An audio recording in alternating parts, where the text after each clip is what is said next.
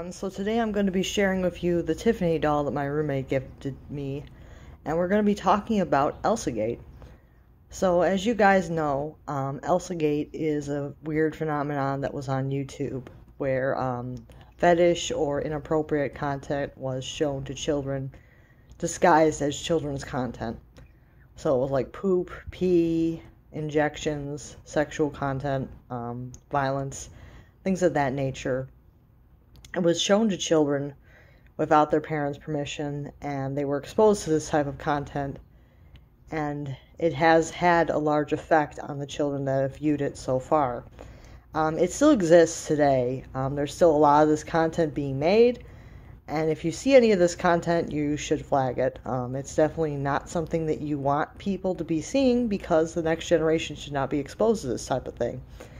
I'm talking about the Generation Z, the younger end of Generation Z is being exposed to this. Basically, that's who's being exposed to this type of content, for the most part. So, what I was exposed to as a child was not anything like this. I was exposed to some violent stuff, but nothing majorly sexual or poop-oriented fetishes or injections. So the only thing I was exposed to as a child was, I think the first adult thing I was exposed to was Sickle and Alley. Not sure if you guys remember that. I might be dating myself. I don't remember where it was even from. Some old puppet show that was for adults. It aired at I don't know, real late at night or maybe in 3 in the morning. I don't know. But it was some old puppet show for adults. I was exposed to this thing, and I thought it was children's content. It was not.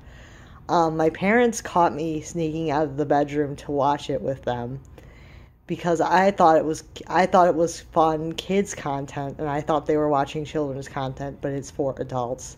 I thought it was the funniest thing ever, but it was actually adult content. But it didn't have too much of an effect on me. I did tell other kids that I was watching it, and I think some of them might have been jealous that I got to watch it and they didn't.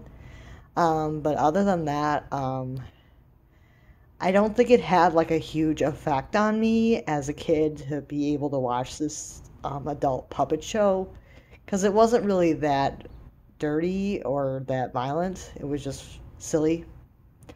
So that was my first interaction with adult content. Then I think I watched, I believe I watched Red Skull and Devil Doll when I was around 7. And that was kind of another silly show about a talking skull and a talking devil.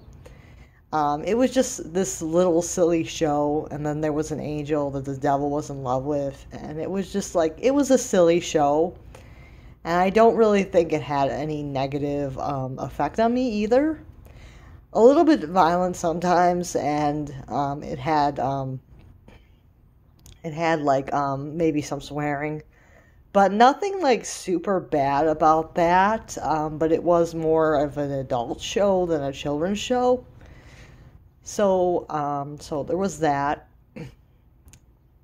Then when I got a little bit older, there was Happy Tree Friends, and that was a very violent children's show. Well, it wasn't really a children's show. I think it was meant for teens, but it was very, very violent, and it resembled a children's show, but it was for teenagers, and it was very, very violent. I was around 12 when I was into that, and some of my friends, their parents didn't like that I was into that, and they told them not to hang with me because I was into this violent animal killing show. So there was that. I was also into Pokemon, and some people gave me criticism for that, but I don't really consider Pokemon an adult show aimed at kids. An adult show disguised as a kids show. It's not really. It's actually a kids show. It's just violent for some people, but I don't really consider Pokemon that problematic. And then there was Homestar Runner. Homestar Runner I was exposed to around maybe 13 or 14. And that was actually for teens and adults, so I was around the right age for that. But I wasn't really super mature. But I was around the right age group for that, so that didn't really affect me being exposed to that. So, yeah, I wasn't really exposed to a lot of adult content. Well, I guess I was exposed to the Chucky movies around, I guess, 12 as well, too. But that didn't really have a huge effect on me either. So there's that. I don't really think the movies and like TV shows I was exposed to too much as a teen and a child really had like too much of a terrible effect on me. Like there was dirty jokes in the Nickelodeon shows that I was exposed to. Didn't really have a terrible effect on me. Same with the Disney shows, some dirty jokes thrown in there. Didn't really have too much bad effect on me. I didn't grow up with anything like super bad like the Elsagate. So I can't say from experience how this will affect people because I've never experienced anything like these kids have watched. So I gotta say the Elsagate stuff is really strange. I don't know what it's going to do to people really, but I don't really think it's good for kids to be seeing this type of content. It's just not very good content for them. So if you see it, just try to report it and get rid of it. They're going to keep popping up forever probably because it's a new thing. They keep creating this type of content. It's created by pedophiles and they're going to keep creating it. And there's not much that you can really do about it. They're going to keep creating this content because it probably started way before 2016. It's just nobody noticed it until 2016. I have a feeling it probably started like way before then.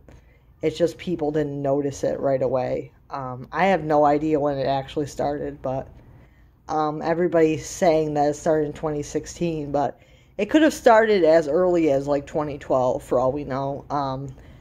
The first video, who knows when the first video was actually made because this content has been around for quite a long time. And you don't know how long they have been in production with this content or how long the build-up was to make this content. So how long this was planned for, nobody really knows. Because the characters they use are Spider-Man and Elsa, which are pretty well-established characters. Like Elsa came out in 2012. And Spider-Man's been around for like a really long time, so you never know how long they were in the middle of creating this content. But, And now they're using different characters for this content. They're using Sonic, and some other, like Poppy Playtime and some other shows that are popular with little kids now.